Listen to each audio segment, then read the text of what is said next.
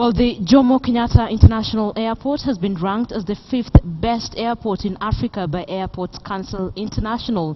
JKIA comes in behind SSR International Airport in Mauritius, which took top honors on the continent and was also the most improved airport in Africa. This is the first time the Nairobi airport has broken into the top 5 of the Airport Service Quality Awards.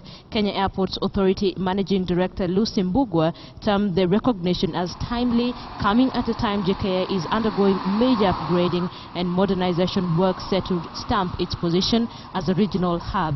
Last year, JKIA opened the doors to Terminal 1A, an ultra-modern passenger facility, bringing a modern image to an aging airport. Originally built to handle 2.5 million passengers, JKIA's capacity has been stretched to the limit, currently handling an estimated 6.5 million passengers annually.